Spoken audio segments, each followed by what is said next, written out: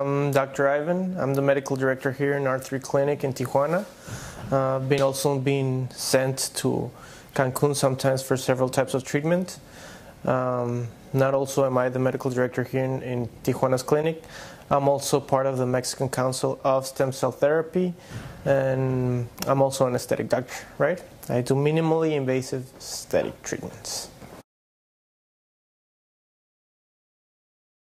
After it, regenerative medicine, it's another pace medicine. It's cutting edge, and not also cutting edge, it's still advancing. It's been known and it's been developing so much in these few years that we've used it as an alternative medicine treatment for almost every type of disease out there, right?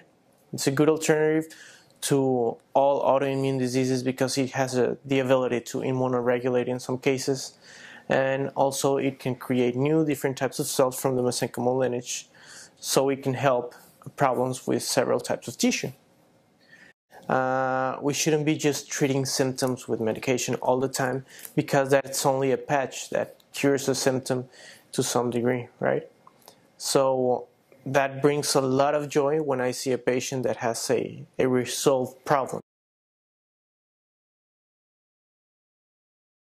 Most of osteoarthritis, they have a great outcome. Heart problems, where you have a necrosite tissue, it brings a lot more ejection problem and benefit in the heart. So yeah, it's great. It brings that joy back in medicine.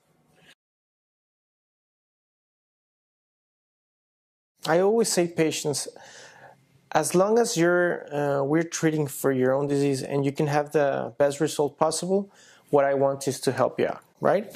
So if we can do any other treatment that they need or anything like that, and we can evaluate the patient once he's here, we'll try to do it, right?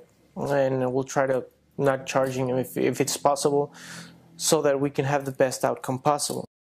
What I want is the patient to feel better. So